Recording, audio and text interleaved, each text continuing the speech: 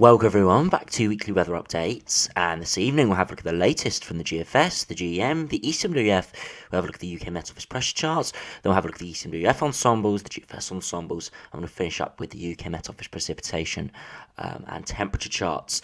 Now, over the last few days we've been hinting at westerly winds over the next week or so. Prior to that, if you do remember, we were seeing quite a strong signal for a cold end to November. Now, it's pretty typical during the winter months to see these sort of long-term trends sort of diminish within the model output, just suddenly sort of reappear. And that is what we're starting to see. As you'll see in this video, we do actually have quite a decent signal now. We could be going quite cold for the end of November.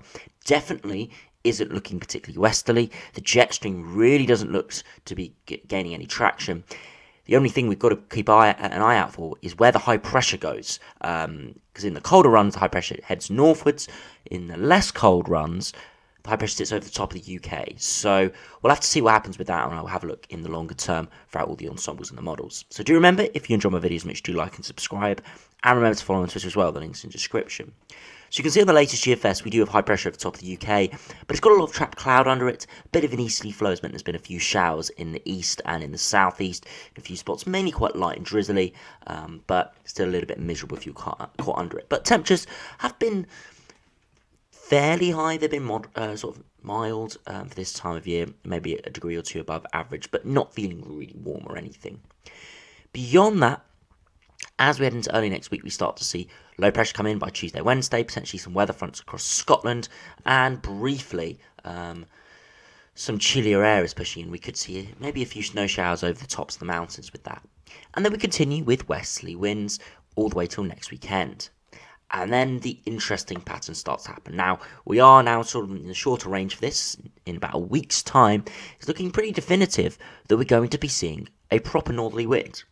Now, we have been hinting at this for the last few days. It's not any shock that we're seeing this northerly wind, but it does look quite likely now that the -5 line will spread through most of the country.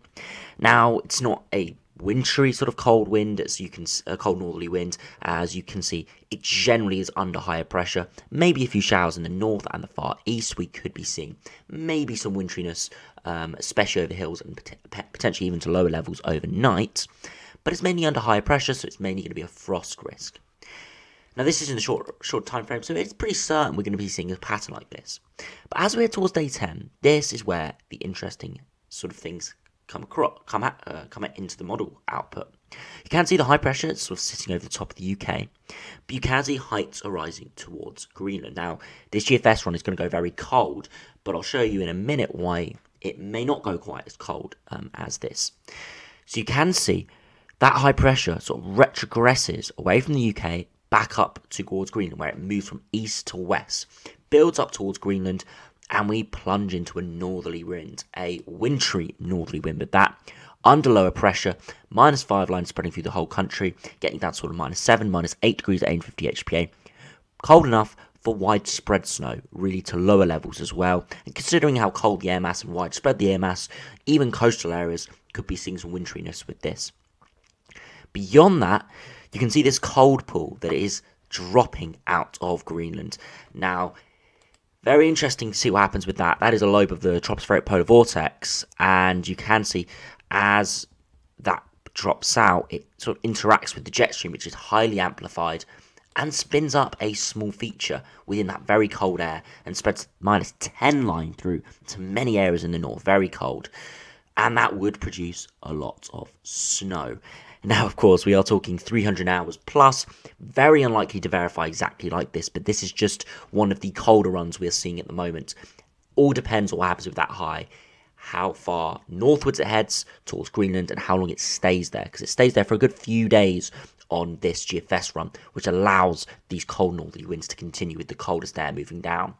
Beyond that, high pressure sort of sits over the top of the UK, and we stay in this very blocked pattern with a bit of an easterly flow coming in. Now, this wouldn't be incredibly wintry, maybe a few snow showers, wintry showers in the east, but it would be frigid. We would really be in the freezer. Considering it's the end of November, even though we normally don't see particularly wintry weather towards November, simply because there isn't that much or as much cold air to the north as there would be in January or February, and because generally this time of year we do have quite strong westerly winds. This year is abnormal simply because of the longer term trends, and if you want to know more about that, go have a look at some of my winter look aheads, which I did earlier this month and into October as well. But you can see high pressure over the top of the UK, putting in a brief easterly wind. The air mass is pretty chilly, down to -5 or below. But the big thing with this is there's likely to be snow on the ground from previous snowfalls. Daylight is going to be in short supply considering it's end of November, only a couple of weeks from the winter solstice. So getting very low amounts of light in the day, very low UV levels as well, low sun intensity is going to mean temperatures are going to be frigid. I wouldn't be surprised to be seeing widespread ice days with this, i.e. temperatures not getting above freezing in the day and getting down to -10, -20 at night in a few spots. Now this is a very extreme run, of course, and I've said that, but this is what could happen if we get substantial blocking towards the end of November, similar to what we saw in 2010, which, if you do remember that, was brutally cold for a good few weeks. Now, I'm not saying that's going to happen here, but on this GFS run, we are seeing a similar pattern. Now, if we have a look at the GM only does go out to day 10, so we can only look until around the 24th, 25th of November, not into the extended range where the GFS really does go frigid with heavy snowfall. So if you do run through, you see, again, a lot of westerly winds over the next few days, and then the high pressure built in. As I said, this is pretty definitive within the model. It's got a bit more of an easterly or northeasterly wind here, so there could be a few more snow showers and wintry showers with that. Pretty chilly easterly wind at times, especially in the far southeast corner. Now, beyond that, you can see very cold air is flooding out of the Arctic, and high pressure is building up towards Greenland. Now, if we got this high pressure up a little bit further northwards, which could happen if we did run this on another couple of days, we would be going bitterly cold. Now, this isn't as much of a direct northerly. As you can see, the coldest air is sort of spreading into Scandinavia, but we're still going to see some of that very cold air spread into the UK as well, along this sort of north, sort of initially a northerly or northwesterly wind, veering more easterly as it heads around the higher pressure. So very similar pattern to the GFS, getting that high pressure up towards Greenland, and if it did hold it there and get it that far northwards, if we did run it on another day or two similar to the GFS, we would go into a similar pattern with very cold conditions. So if we now have a look at the ECMWF, see how that does compare. I have already had a look at this, and as you'll see, this goes a little bit of a milder and drier solution. Still has that high pressure around, but as I said, it's sitting more over the top of the UK, less towards Greenland, so we're still putting in a bit of a colder easterly or northerly flow, but not bitterly cold and not wintry. You can see over the next few days, again, a lot of westerly winds, and then as we head towards the end of this run, you can see that high pressure ridges up towards Greenland. Initially, we do see that pretty chilly northerly wind. You have a look at the air mass, pretty cold, really. And beyond that, you do see we still have that high pressure around, but it's sitting more over the top of the UK. We're still under a pretty cold air mass, but we're not getting that really cold air in from the north. That's staying towards Svalbard, Greenland, and Scandinavia. Not quite getting that in. So this is a, let's not say milder solution, because it isn't mild at all. It's just not as wintry and not as cold. It would be pretty chilly, below average temperatures, but there wouldn't be a lot of wintriness associated with it, just generally maybe frost and colder daytime temperatures. Also want to have a look briefly at what we'd be seeing in terms of the temperature deviation from this GFS run. So if you do run it back, you can see very, very cold conditions for a good week, really, in terms of the 850 HPA deviation, staying a good 4 to 6 degrees below average at all times. So very, very cold. Now, if we have a look at the UKMO Run, which is, as I've said before, probably the best model, really, but it's not widely available in terms of its sort of longer range output and its pressure charts.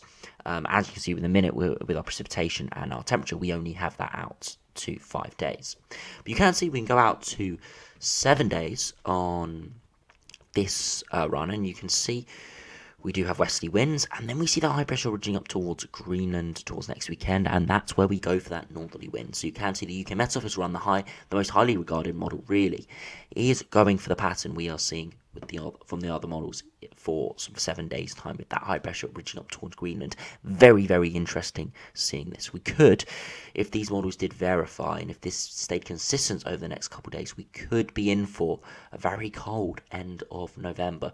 Not saying very wintry, because as you saw by that ECMWF, it would be cold, but not quite as wintry as the other runs. So at this stage, it is looking pretty chilly for the end of November, but how cold and how wintry is yet to be established.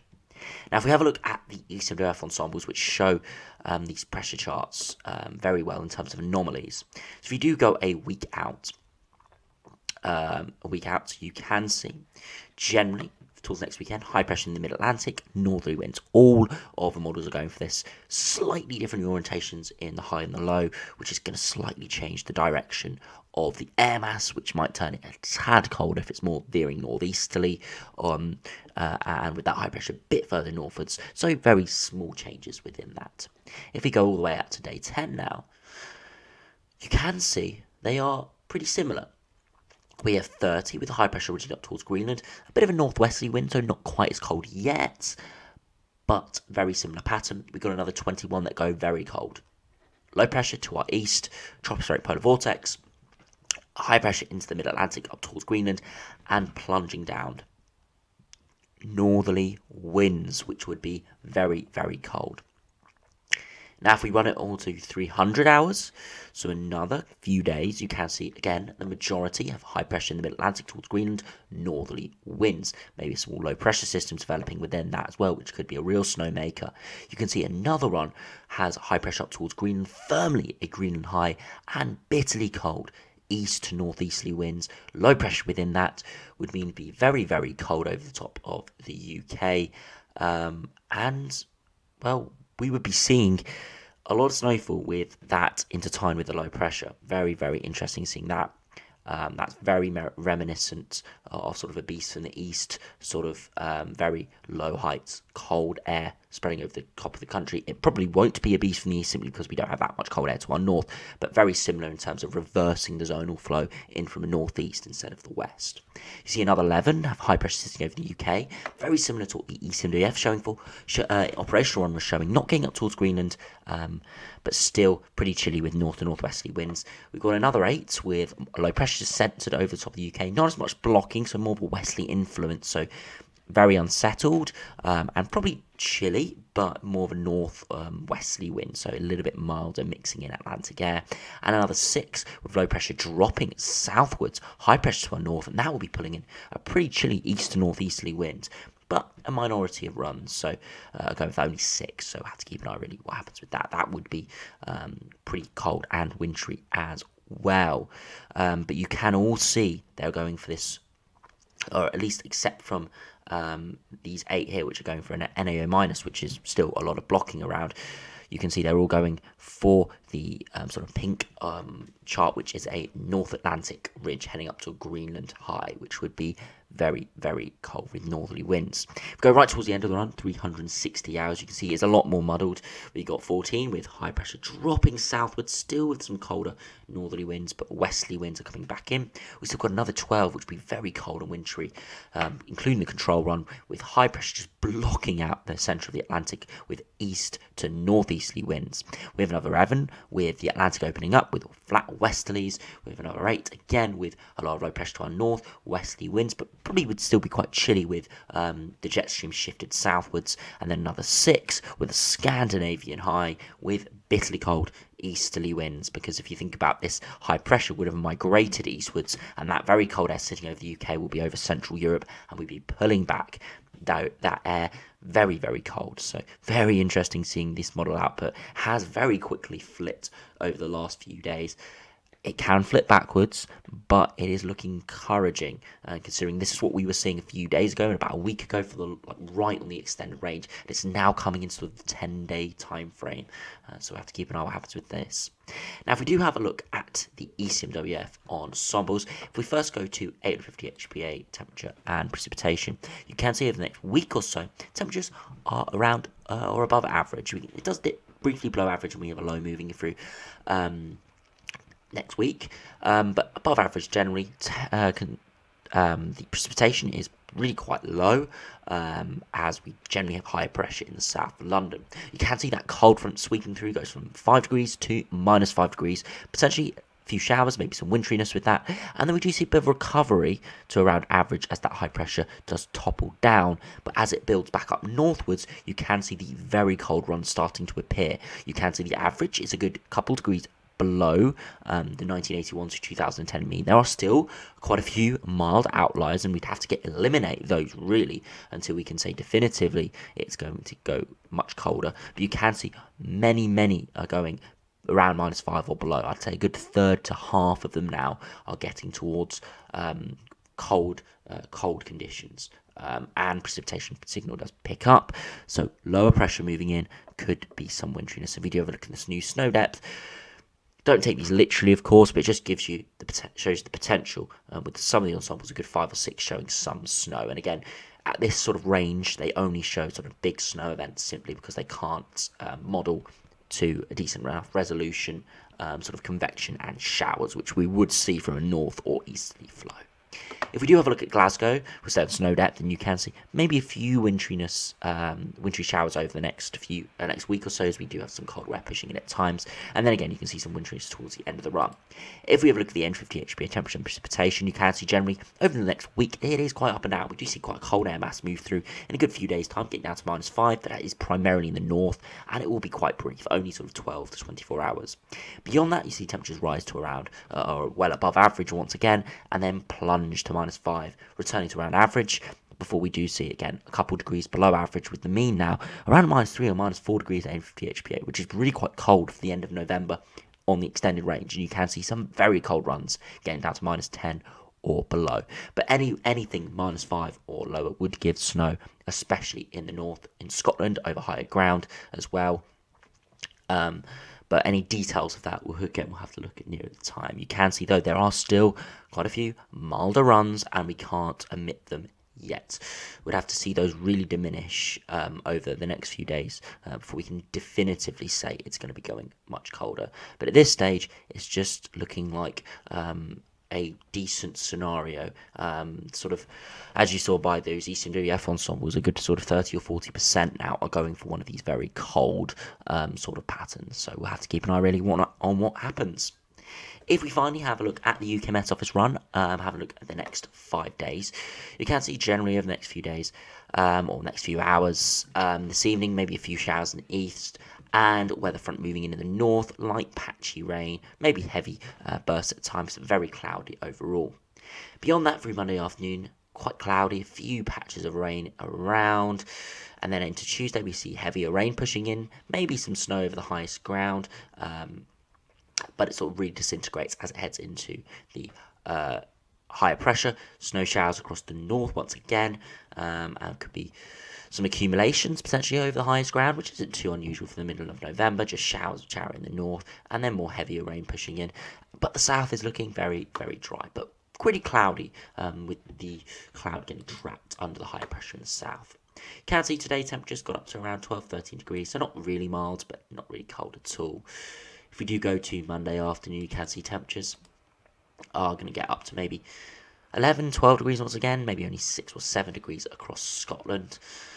For Tuesday, we're going to see temperatures potentially around 11-12 degrees once again in the south, but much colder in the north. We have that colder air mass, maybe only 1 or 2 degrees overnight, and sort of in the day of Wednesday, only 3 or 4 degrees, whereas it's 9, 10, 11 degrees in the south. Now finally, if we do head through to Thursday, you can see temperatures 13-14 degrees with a much milder air mass pushing in from the west.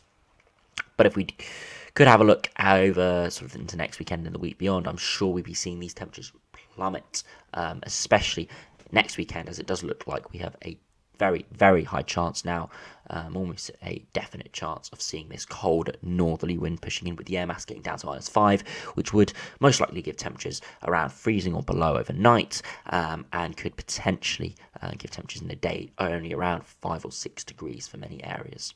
So anyway, thanks for watching. Hope you enjoyed. Subscribe if you're new. I'll see you again for another video soon.